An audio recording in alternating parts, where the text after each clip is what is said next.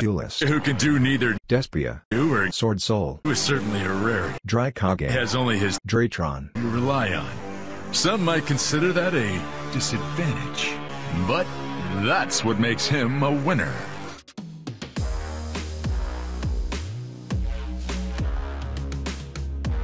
What's going on, guys? Logan JYA DRYKAGE here, and we just top 8'd the Philly Regionals with the best deck of all time. You already know Drytron, best deck. We were playing a build that's been gaining a lot of traction recently, and I had to give it a shot.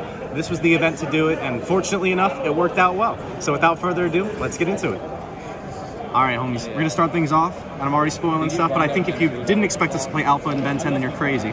We were playing maxed out names: Triple Alpha, Triple Zeta, Triple Gamma, and Triple Delta. I really just wanted to see the names, so we played as many as possible, and I'm glad I did. And there were still times where I only had one name hands, and it was rough, but it was correct to play all three.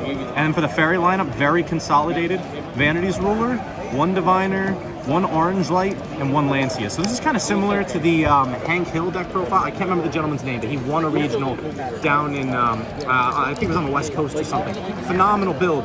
And I can't remember if he was banning both of these or not, but like the consolidated package was great. Also, shout out to my boy DTA, told me to cut them down too, which actually worked out. He's also behind the camera. So yeah. So moving on from there, we'll go on to the Ritual lineup.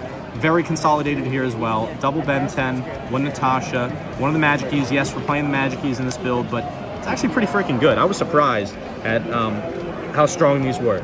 And I will say, I finished 8-1 in the tournament today, and my one loss, I had full board with Vanity's Ruler, Moy Beta with Negates, and this lined up with the trap card, and he had double Dark Ruler and full combo, so I kind of got shafted there. It was Sword Soul, it was a tough one.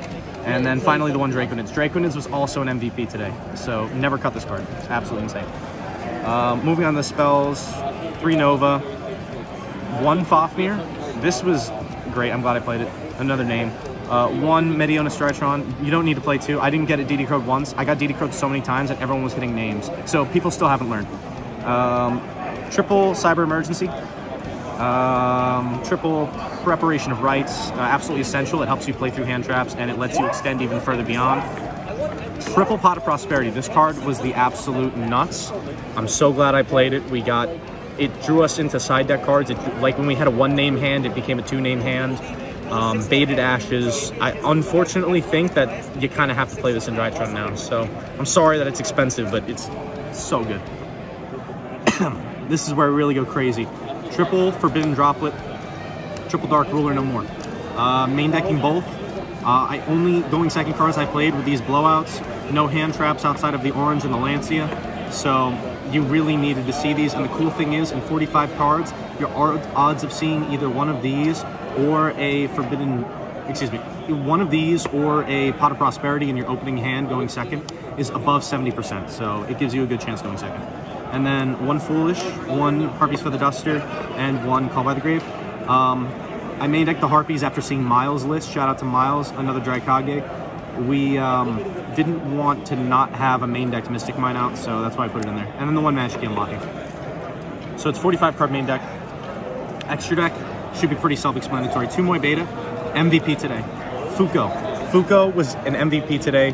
It bought me a turn when I got drolled, and I ended up coming back to win the game. It was insane. I summoned Fuko, like, I want to say like 4 or 5 times today, which is insane. So you have to play this card. Swings into Mirror Jades and lets you make Zeus. It's really good.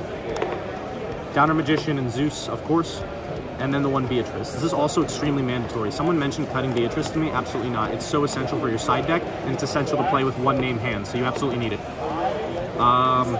Lake Monsters, 1 Anima. I only stole twice today, but it was 1 crazy interaction. Dude, I kid you not. I think this was like, I want to say like round 4, and I was undefeated, and I played against Altergeist, and he Secret Village the Spellcastered me, and I was able to play because this is a spellcaster. So that was pretty crazy. So, yeah, Anima's insane. That's not going to come up for any rational situation, but hey, it came up today. IP and Mirageland. I haven't watched Justin Singh's new video yet, but I'm still playing both for the time being. I always use this. Usually I'm just using this to climb into Boral Sword, or I think I only ended on it like once, and I think I ended on this once as well, but they're good to have. They're important to have. Unicorn, never summoned it. Apollosa, summoned it once. Wolf Sword, summoned like a million times. MVP, Black Rose Dragon, also helped me win like 2 separate games. It's insane. People still don't see it coming. Nobody's learned. Excuse me. Herald of the Arclight, and Entis. That's it for the extra deck. And finally, close it out with the side deck. Lava Golem, goated. Shout out Jordy. Shout out any Drytron player who plays Lava Golem. You got to do it. It's one of the best side deck cards. It lets you play against Sword Soul. The 1 Token Collector, the 1 Necroworld Banshee, and the 1 Zombie World. You send these off Beatrice.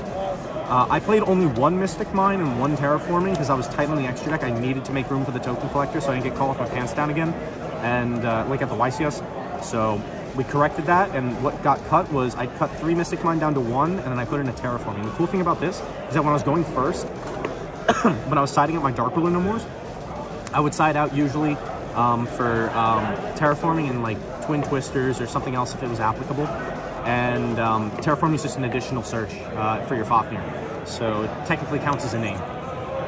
Triple Twin Twisters was really good. And evenly matched MVP, 100%. Like, I don't even need to explain this. And Red Reboot, which I resolved once today, which felt really good. I opened the nuts. It was Red Reboot and Call By. You can't ask for more. So, DRYKAGE Drytron best deck. If you guys want to see more Drytron videos, absolutely smash that like button, subscribe for more. And know that we got more combo tutorials coming. We've got other players who are playing Drytron. We're going to try and snag those lists. And we're going to talk to some of the greatest Drytron players on the East Coast, West Coast, across America, across the world. So, without further ado, Logan YuGiOh signing off. Have a great day. I'll see you chumps later. Peace.